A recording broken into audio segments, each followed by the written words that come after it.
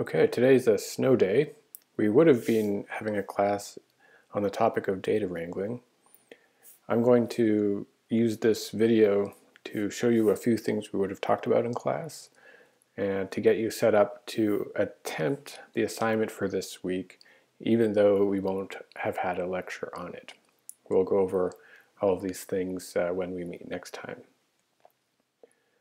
So data wrangling is a process that covers many things: how to load data into R, how to format data into different ways of structuring the data. And we're going to spend a lot of time in this assignment looking at the dplyr package, which is a very useful package for filtering data, selecting different parts of it, and summarizing data sets.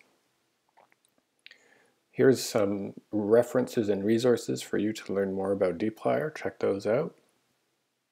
And one of the things we would have talked about in class are these class notes on data wrangling. So let's just click on that. And I'll have you go through these details on your own, but I'll talk about a few of these basics here. So you can read all of this. I've got all of this as an RMD file, so I'm just going to load that up and we can look at it here. Here's the file that I made. The first thing we want to do is load the dplyr package. So I've got a chunk here. We're going to load that.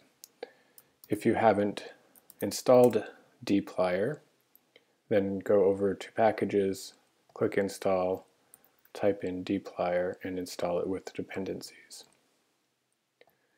You can confirm that it's on by scrolling down and seeing there it is.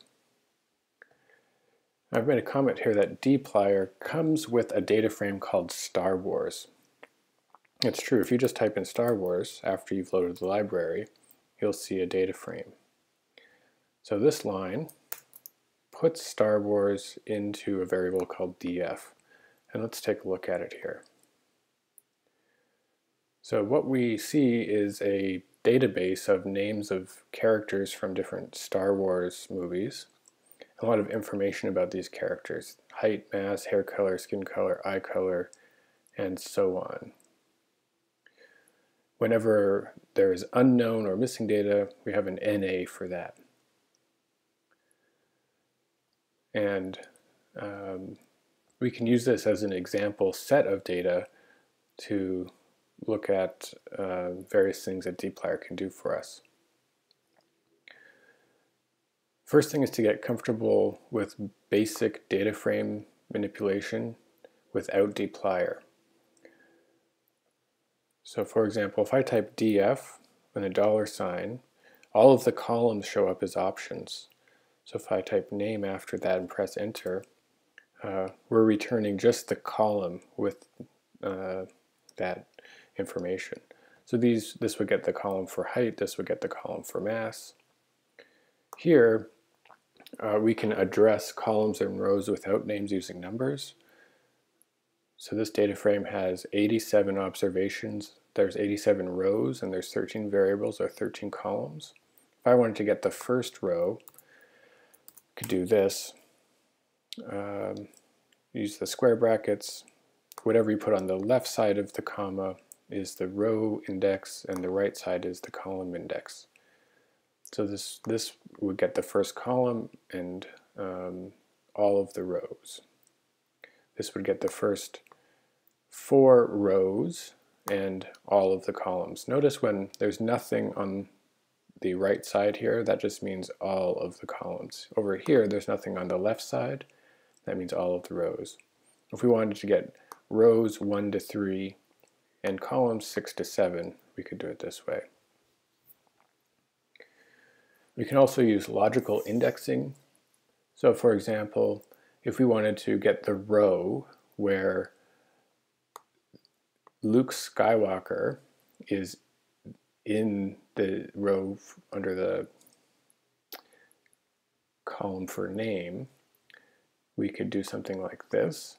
We write df and then we're indexing into it. We're basically saying here, if the column name equals Luke Skywalker, That is, if a row in that column equals Luke Skywalker, then we're going to return the entire column. And so what we've done is returned Luke Skywalker, the height, the mass, the hair color, the skin color, and so on. Notice we didn't put anything on the column side, so it returns all of the columns. If we wanted to return all of the rows where the height value is greater than 180, we can do this. Now notice what's happened is for any row where the height, so here we're looking at the height column, is greater than 180, we're going to return all of the columns. We could have multiple selections here, so this one would return rows where height is less than 180 and greater than 70. We're using the AND operator there. We could also replace particular values, so this would put a 173 into the cell at the first row, second column. We can figure out how big our data frame is using dim. We already know that it's 87 rows by 13 variables, and dim returns the row first, then the column number. We can add columns to a data frame using cbind. That stands for column bind. Here you first put the data frame that you want to add to, then a comma, then you give the name of the new column, so this is going to be called random number. Then we use the equal sign. And here what I'm doing is I'm returning 87 random numbers between 0 and 1. So this part here, dim df1, dim df returns the 87 and the 13. I'm selecting the first output from here, so that's going to be 87. And this function, the first number is the number of numbers to generate, so it would be 87 numbers. So if I run this, we can check that indeed we've added a column called random number to the end. It's possible to add new rows using the rbind function for row bind. And here what we're doing is we're saying, let's take rows 1 to 2 and all of the columns, and then add to the bottom of that rows 5 to 6 and all of the columns, and put all of that into a new variable called new df. So here we have something with the first 2 rows that we added and the second 2 rows that we added. Notice that in this data frame, which one is it? The species column, and we can see that if we click here and go down and look at species, we've got different characters, human, droid, droid, human, coding the species of each character. We can turn that into a factor using as.factor. When we do that, species now changes to a factor with 37 levels. The levels refer to each of the unique codes in that column. If you want to rename a particular factor, so this one would find the third one, which is 1, 2, 3, the Syrian, and here we could rename that by putting something into it. So if we retyped levels, we'd see the third one's being renamed hello. Okay. So using all of this logical indexing, we can do some data wrangling. We can start to answer different kinds of questions. So consider this question. What are the names of all the characters who are taller than 80 and shorter than 140 and are female? So we can find our data frame df. Now we're using a very large set of logical indices. All of this is inside the square brackets. We're saying the height must be greater than 80, then an and. the height must be less than 170, and another and the gender must equal female. So it's going to return all the rows where all of these three things are true. And we've also put a comma here, so this is referring to row information. And on the right side of the comma, we haven't put anything. So it's going to return all of the columns for us. However, we only want the names, so I've put $name, and we get the names back. Notice there's some NAs in here, and we will deal with NAs later. So how many characters have Tatooine for their homeworld? One way to do this would be to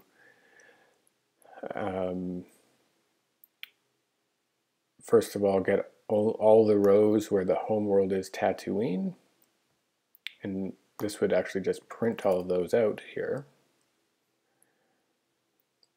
If we wanted to get the dimensions of this new data frame and count the rows, we could do something like this, and we get 20. However, you might have noticed that this output contains some NA values, so the count is inaccurate.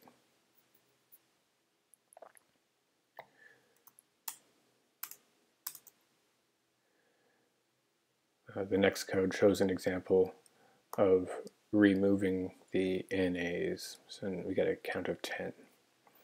Okay, so far we've done some logical indexing of data frames and we haven't used dplyr at all. Well, dplyr is a package that allows us to do many of those same things in a convenient way and with a slightly different syntax. We'll be using that package and we'll be learning something about, or something called the pipe operator, which looks like this. A percentage sign, a greater than sign, and another percentage sign.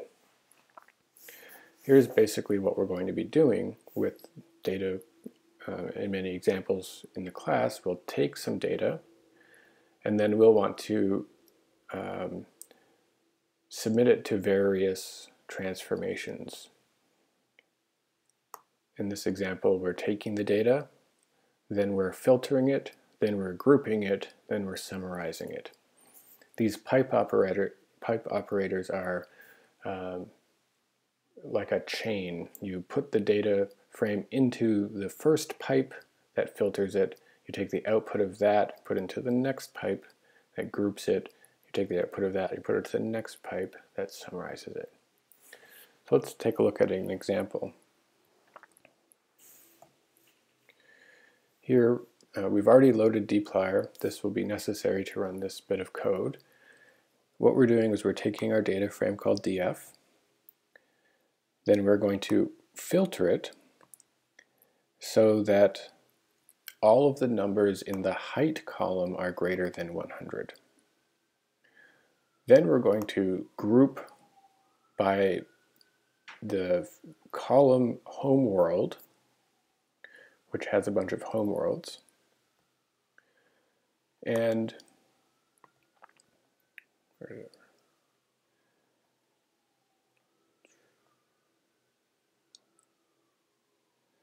lost my place here. Okay, and then we're going to compute a new variable called mean birth year, and we'll get the mean of the values in the birth year column.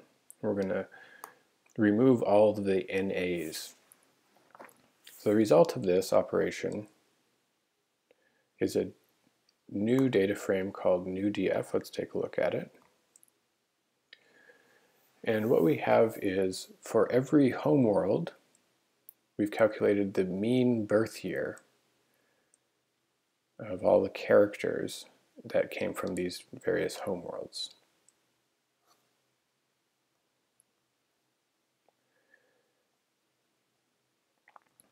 So let's look at a few more examples. First of all, filter.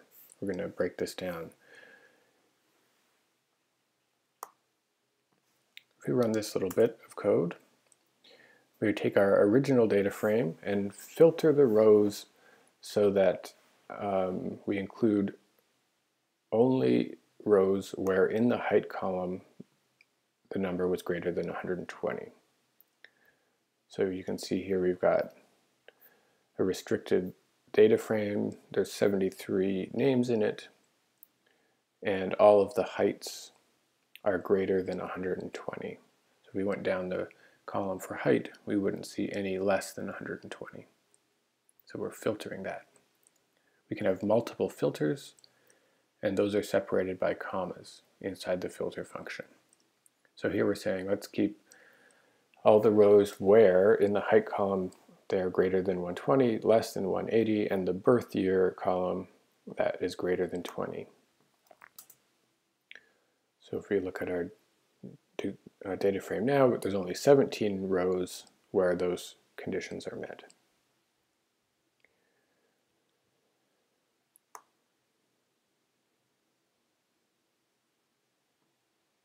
Okay. So we could filter the gender column, keeping all the rows that are equal to male. We could filter that column, keeping all the rows that are not equal to male. We could select for multiple properties, filter the column where the values in the eye color column are blue or yellow. We can use greater than or equal to. We can have multiple filters doing it this way rather than having a comma. And we can also use the OR operator if we want. So that is a convenient way to select rows based on various characteristics. dplyr also lets us summarize our data using, well, let's talk about this. The group by function and the summarize function. The group by function lets us grab parts of the data based on levels in the column, and the summarize function applies a function to each of the groups that are created.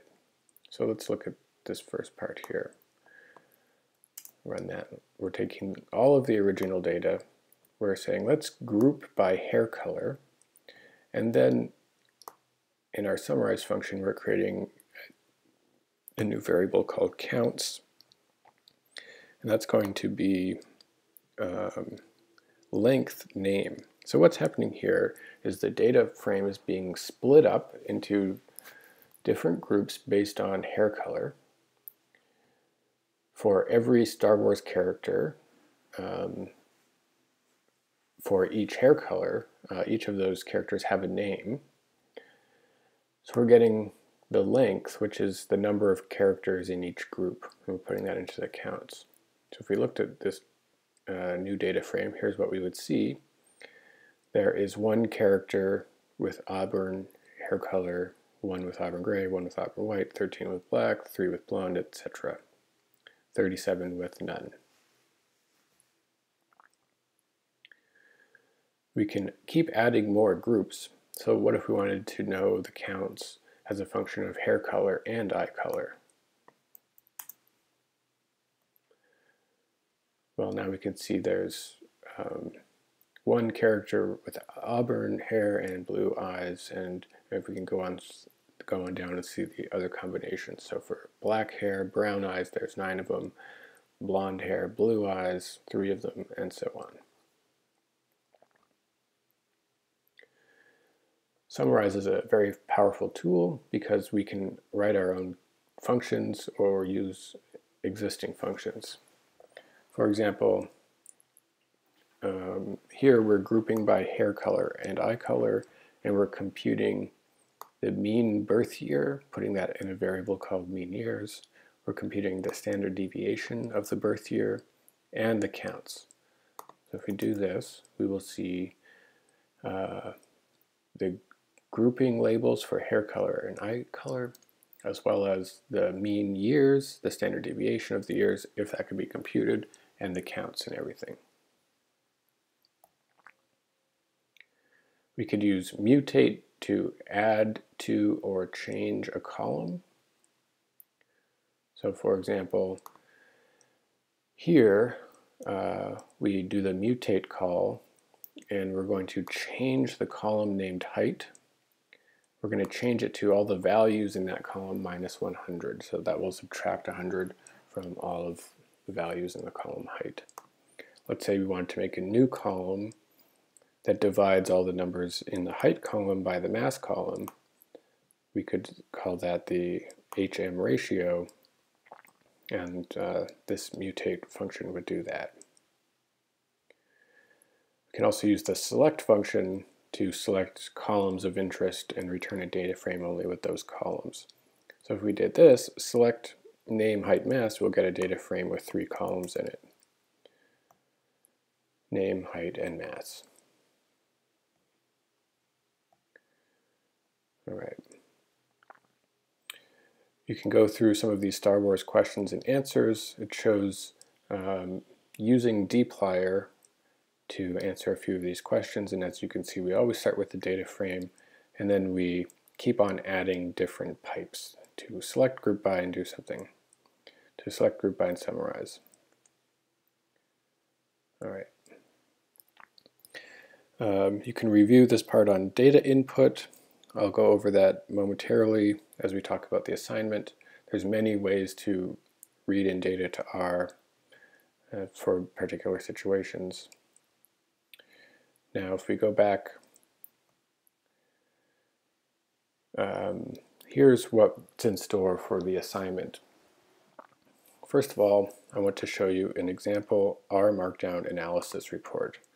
We're starting to get into data analysis, and R is great for this because we can create these kinds of reports. So here is an example analysis of some data, showing you a bunch of steps along the way that are common in data analysis. So for example, you will have to load the libraries you're going to use. Then you're going to have to load the data into R. Generally, there will be pre-processing. This will involve structuring the data into the format you need it to be in. Often we want to do checks on the data, find out if there's the correct number of subjects, if the data has mistakes or doesn't have mistakes. So here what we're seeing is these steps as well as R code that performs these steps. Oftentimes you will exclude data. We could use dplyr to filter data for our exclusions. In this example, we're not going to exclude any data. And what we had here was some data from a Stroop experiment. If you wanted to learn more about this particular data set, you can click this link here, and it will take you to a stats lab manual that goes over this in more detail. But basically, once we have the data in, what we're going to do is get some means for each of the important conditions, and as you can see, we use dplyr to do that. We also got the standard error of the means, and we made a nice table. We used ggplot to plot the means, and in this case, the experiment was a repeated measures design, and so we can use R to do a repeated measures ANOVA and return the output of that ANOVA. And then we can create this R Markdown document that identifies all of the steps we took in processing our data as well as the output of the analysis.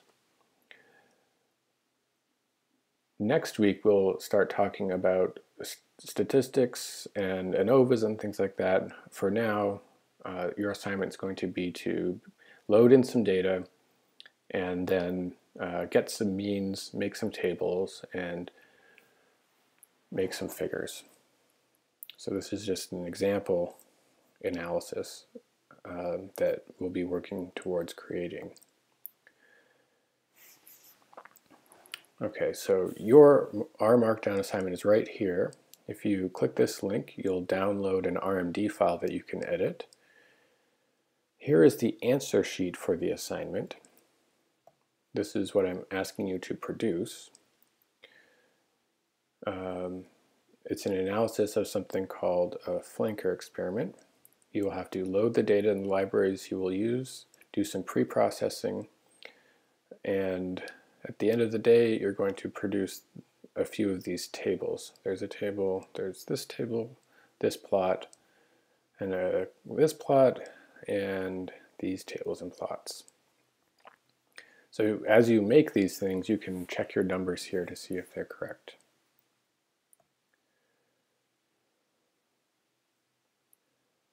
So briefly, let's open up the assignment file and take a look at it. So this is called Data-wrangle flanker student.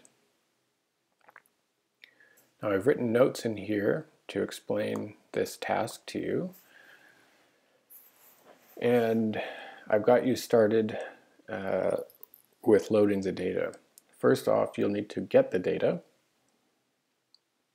and that's available through this link.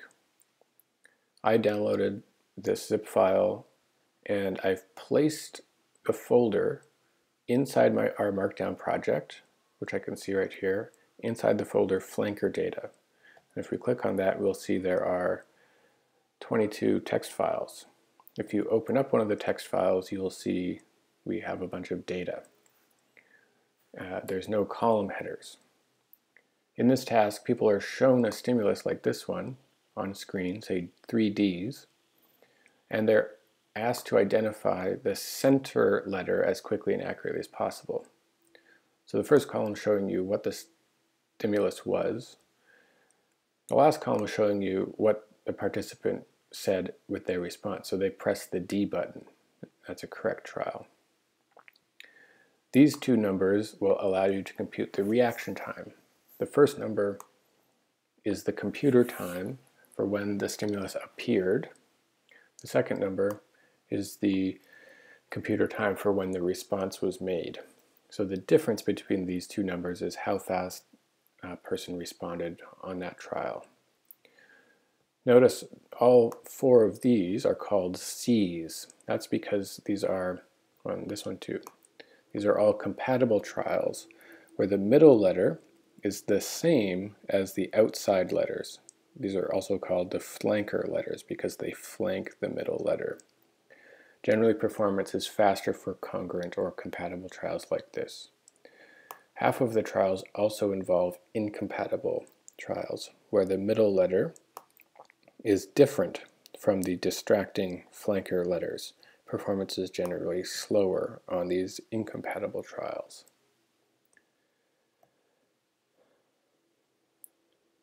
I've given you some sample code to show you how to pull in all of these files, load them individually into a data frame. We're calling that data frame one subject. And then there's a loop here that row binds all of those individual data frames into one large data frame. So if we run this first part, we get a data frame called one subject.